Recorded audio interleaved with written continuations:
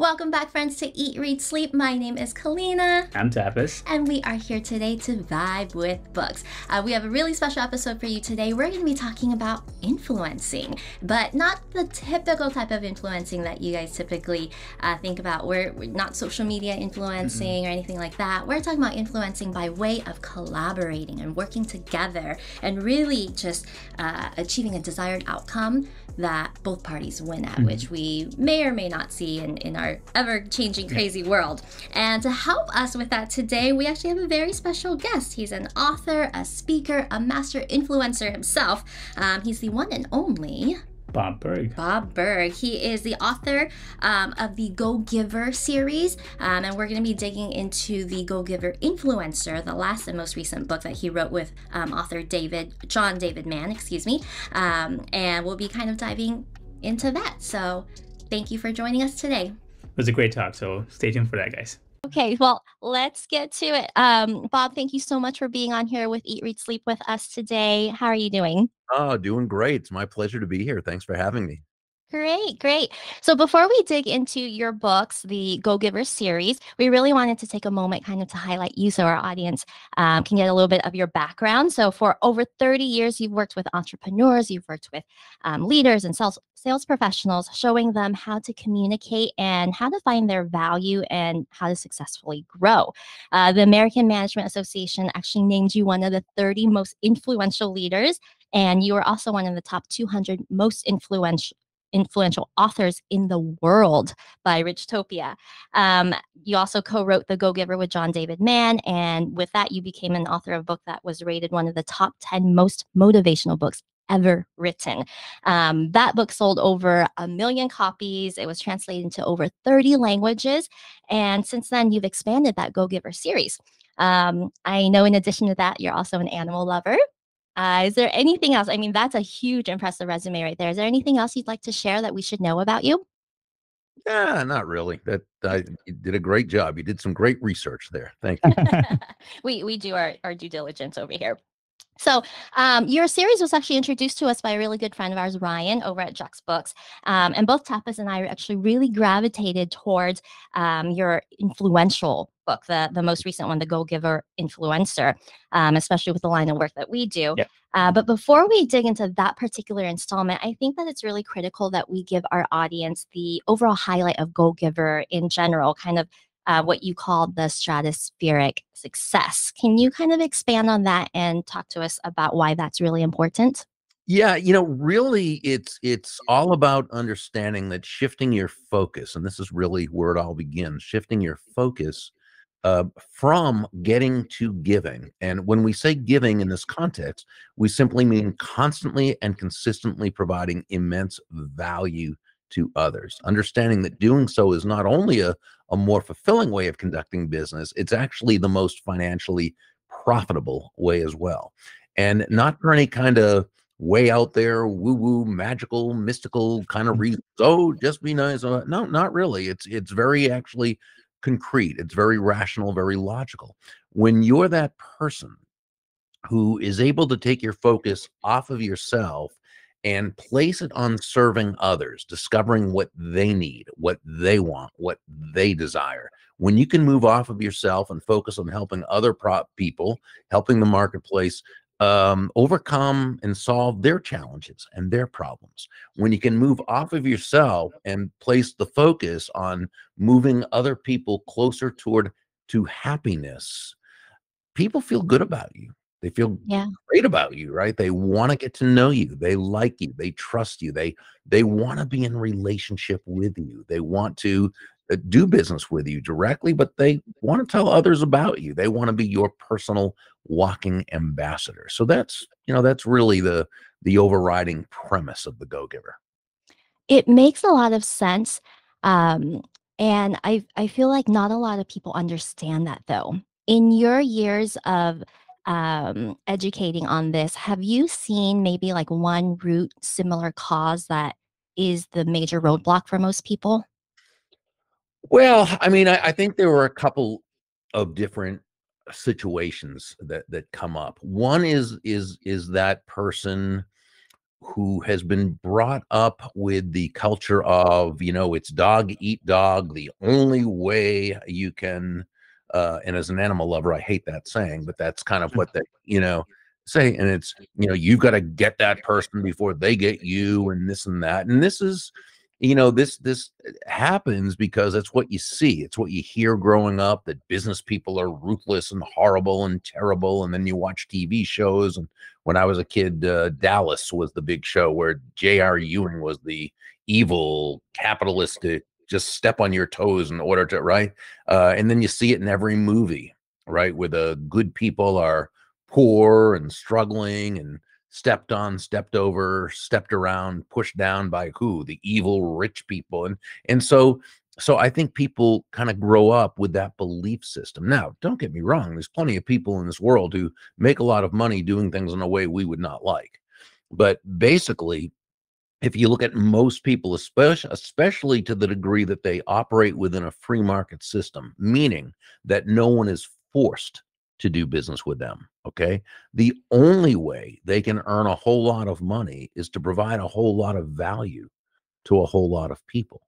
So again, that's not intuitive until you think about it. But once you start thinking about it, it becomes a lot easier to understand. I often, when I speak at sales conferences, the first thing I say is, nobody's going to buy from you because you have a quota to meet, right? They're not going to buy from you because you need the money, or even because you're a really nice guy, nice gal. No, they're going to buy from you because they believe they'll be better off by doing so than by not doing so.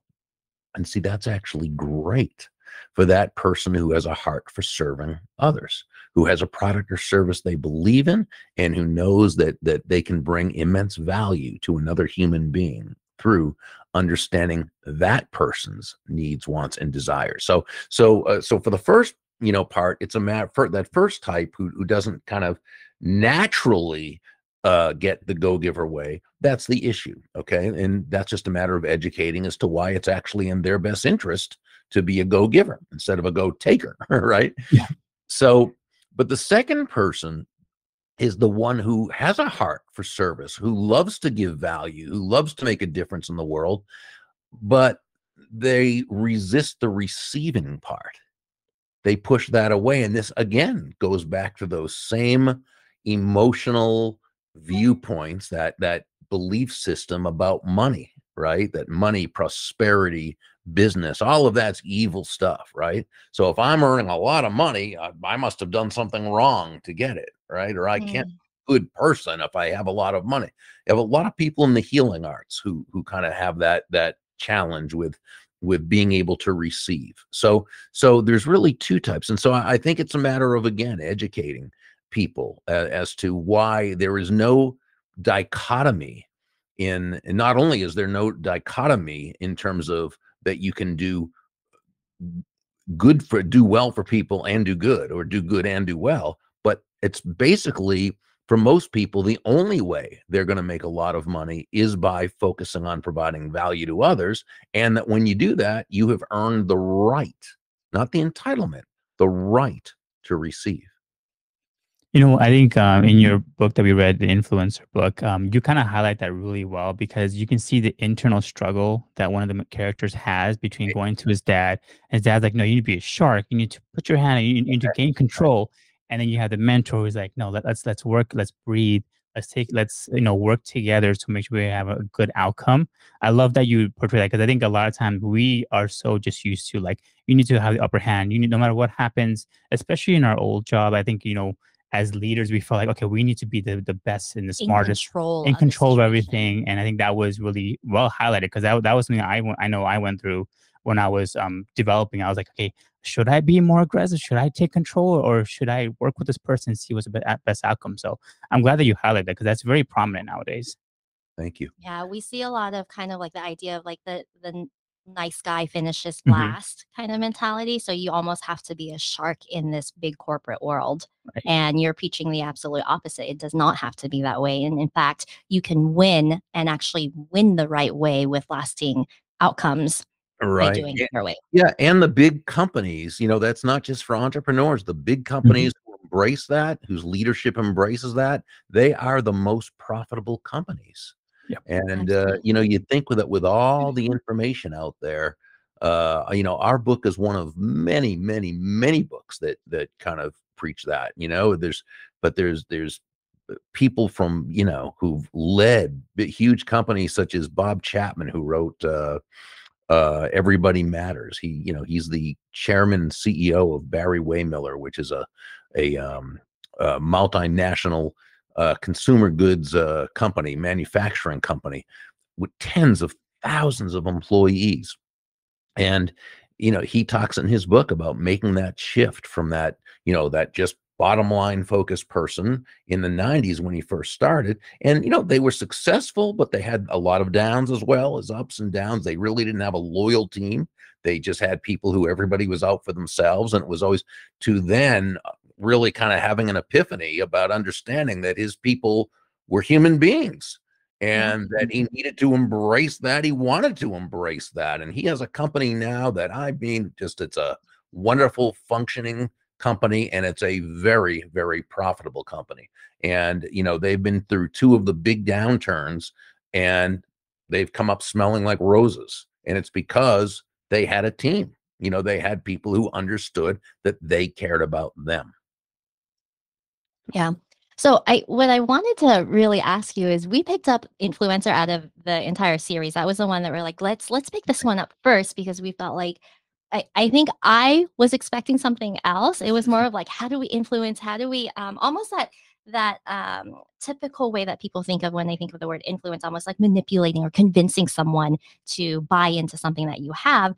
But your idea of it is really more of a persuasion in terms of working together and collaboratively versus what I was talking about. And it's more painting this win-win situation versus a win-lose or a lose-lose situation where you're having to compromise a little bit of something.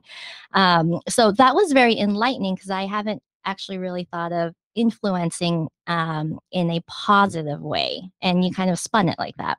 Yeah, so we would say that there are two ways in two different types of influence. So first, if we just look at the word influence on a very, very basic level, influence can be defined as simply the ability to move a person or persons to a desired action, usually within the context of a specific goal. That's its definition. Now, it's its definition, it's not really its essence. The essence of influence is pull. Pull as opposed to push, as in the old saying, how far can you push a rope? And the answer is not very far, at least not very fast or very effectively. And that's why great influencers don't push, right? They don't push themselves on others. They don't push their will on others. They don't push their ideas on others. They're not pushy, right? You never hear people say, wow, that Dave or that Jennifer, she is so influential. She has a lot of push with people. No, she's influential. She has a lot of pull with people. That's what influence really is. It's pull, it's an attraction. Great influencers attract people first to themselves and only then to their ideas. And they do this again, not through push, which is compliance, manipulation, threat. They do it through pull and attraction, which is earning people's buy-in. Now, how do they do that? How does that pull manifest itself? Well, it happens because the influencer knows that. Well, I'd say that what Dale Carnegie wrote in his 1937 classic, How to Win Friends and Influence People, what I believe was the underlying premise of Carnegie's book, is where he wrote, ultimately, people do things for their reasons, not our reasons. Okay. And so the great influencer knows that because of this, they must focus on that other person. Now, I believe we need to be inwardly motivated, but outwardly focused. So the great influencer, the genuine influencer, asks themselves questions such as, how does what I want this other person to do, how does it align with their goals, with their needs, their wants, their desires? How does how does it align with their values? How does what I'm asking this person to do How does it make their life better? How does it solve a problem for them? How does it help them get to where they want to go? How do I tie in what I want with what the other person wants? And when we ask ourselves these questions thoughtfully, intelligently, um, genuinely, authentically, not as a way to manipulate another human being into doing our will, but as a way of building everyone in the process, now we've come a lot closer to earning that person's commitment. And is one of my great friends. She's a wonderful leadership authority. Her name is Dondi Scumaci. As she says, compliance will never take you where commitment can go. I like that. Yeah. I just had a thought as you were saying that because you're talking about how do you get people to, you're thinking about the other person and how to gain almost their trust, almost their commitment and Sure, their trust. absolutely, sure. The Trust is way a that big you part of it. wrote your series really embodies that because it's very atypical to the common how to leadership motivational books that we see. It's almost written fiction like where you have this parable and you have these stories and it really captivates the audience because we read a lot of leadership books and I was kind of almost expecting the like how to 1 2 3 4 5, but you created this great storytelling that is so captivating and it made me really recall and remember a lot of the lessons that your characters went through and you had great character build up and it was very engaging and it influenced me to want to really take all of what you had to say and apply it to my everyday versus I think with some of the other books, which I think they're still great methods. It's just every person has to find the book that gravitates towards them. And I'm a huge fiction reader. I love storytelling. So a lot of books that are just straight bullet points, it's harder for me to engage with and kind of buy in. So I really love that. How did you and John come up with this concept to write a book in this manner? Sure. Well, first, understand that John he's the genius writer. He's the lead writer. Okay. I'm a how-to guy. I'm step one, step two, step three. Every book I've ever written before my collaborations with John were how-to, and the books I've written since have been how-to. John is just a magnificent writer and storyteller. So, when we came up with these ideas, it was really about putting it into a story form because we wanted to make them so that they were short, they were easy to digest, they were readable. And I think, we all know that stories connect with people on a much deeper level than how-to books. Now, I've read thousands of how-to books, and again, I've written how-to, but I believe in how-to, absolutely. But we know that, stories connect from the heart. There's an old saying from the sages that words that come from the heart enter the heart. And I know whenever I've read parables, because I love reading business parables, I always feel a connection with the author, with the story, with the characters. And so we decided to do it that way. And again, based on John's talent, we were able to pull that off. But yeah, it's been a lot of fun.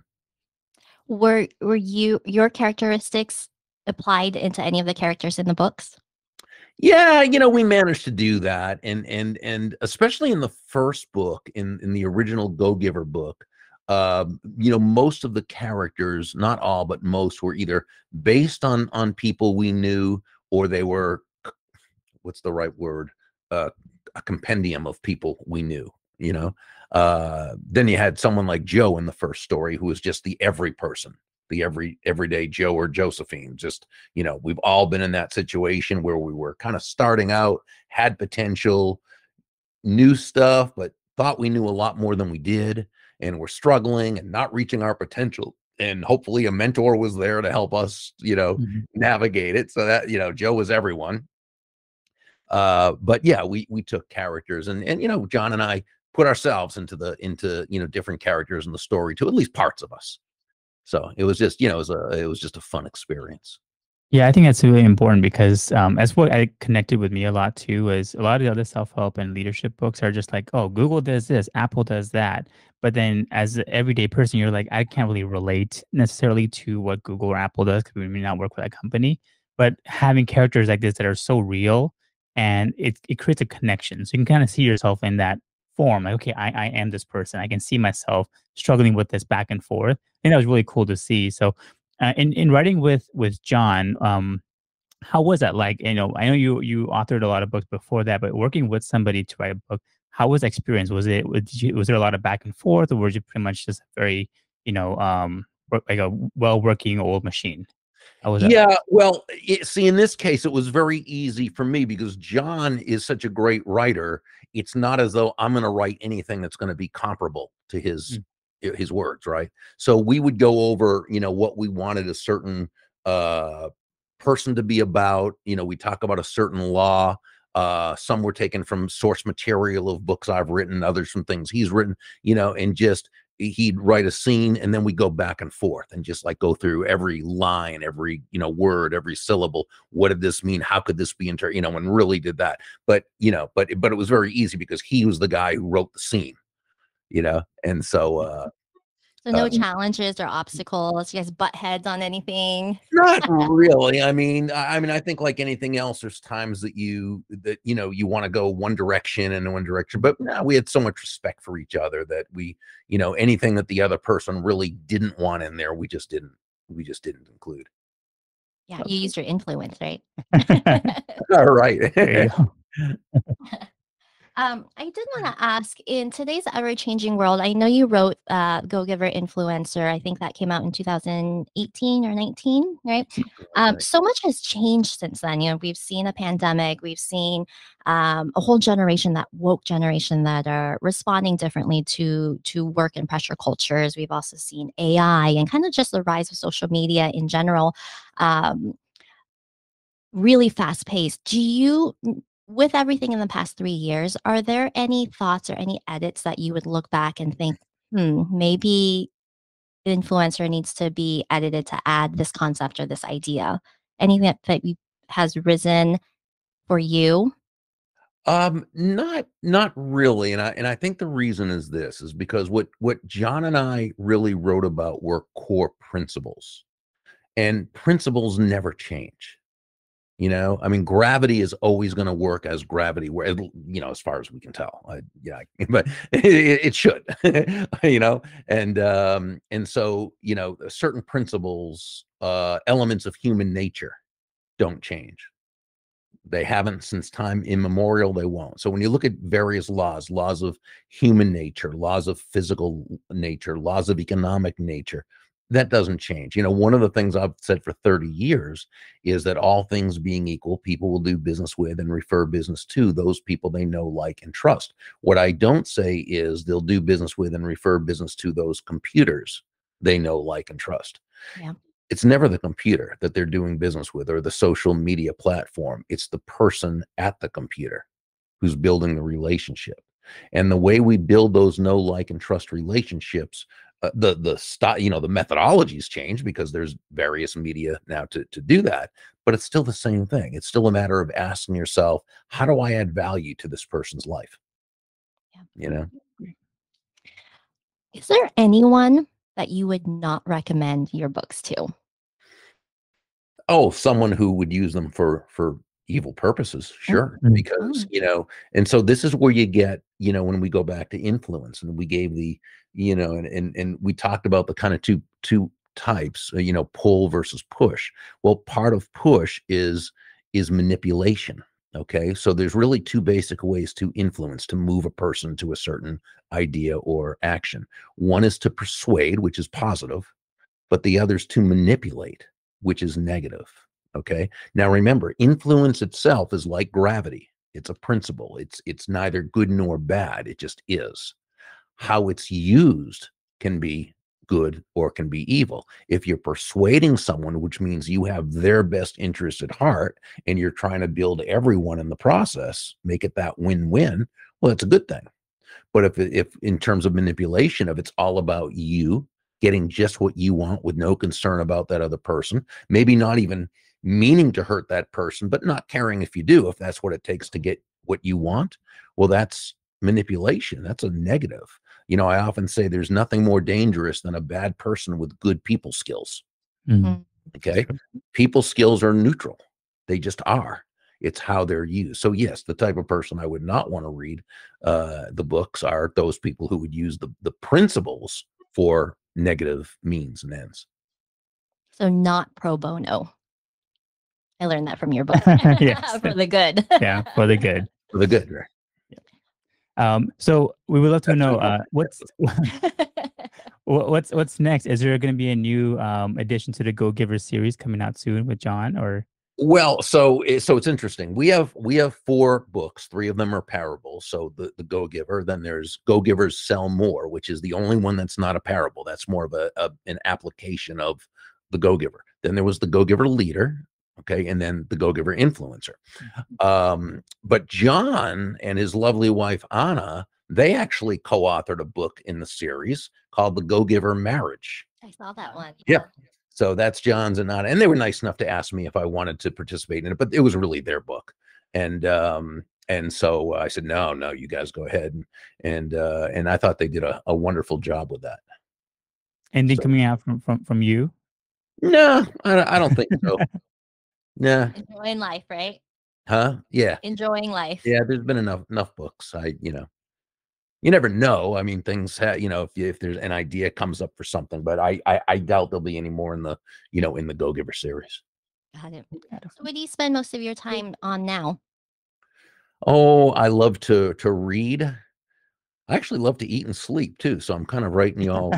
Oh, There you go. eat, read, sleep. But yeah, I'm an avid reader. I love to read. What is your favorite book? Favorite book of all time? It would be very, very difficult to come up with it because there's so many that I love. You look at a book, from 1909, Peace, Power, and Plenty by Orson Swett Marden.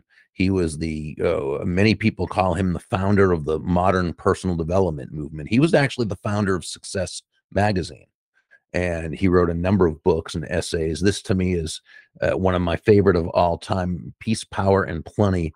And it's one of the original versions, so I wouldn't even write in the book. I just wrote everything on the sticky notes. But there's like just gems on practically every page. And when you think about it, peace, power, and plenty. Peace, that inner peace, which is what we want. Power, not over others, but over ourselves and over our own inclinations and emotions and so forth. And then there's plenty, which is abundance, physical abundance, which is also an important part of life. And so he combined them in these books with just such wonderful, immense information. So I'd say this has to be one of my all-time favorites. Oh, I like that. Yeah. And what are you reading currently? What am I reading currently? So here's a book by a couple of friends of mine, Richard Fenton and Andrea Waltz, who wrote When They Say No. And it's about being able to reframe rejection. And they wrote a great parable years ago, soon after the Go Giver came out, called Go for No. It was a business parable. And the subtitle was Yes is the destination, no is how you get there. And again, it was just reframing no and how to use that or how to use the no's that you get in order for it to propel your career. Let's see. I just got Tom Peters' latest book called Tom Peters' Compact Guide to Excellence, which is really great. I just finished a book yesterday. Trying to look to see where it is, and I'm not seeing it. You got quite a collection there.